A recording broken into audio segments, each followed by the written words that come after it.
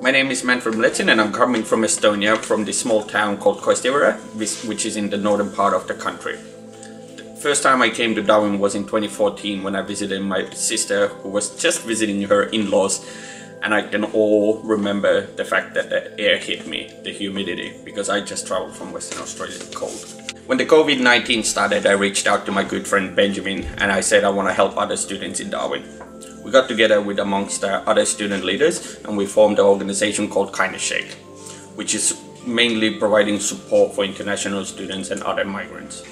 During the pandemic, I also started the Estonian Australian Association of the Northern Territory, which aims to support migrant Estonians coming here to the Northern Territory and helping them settling in. When the pandemic started, I was still working at a local provider here in Darwin, supporting other international students. It was a quite hectic few months, but the support that we managed to give to the students was wonderful. In June, I established my own company called SumUp Group, which is focusing on accounting and consulting.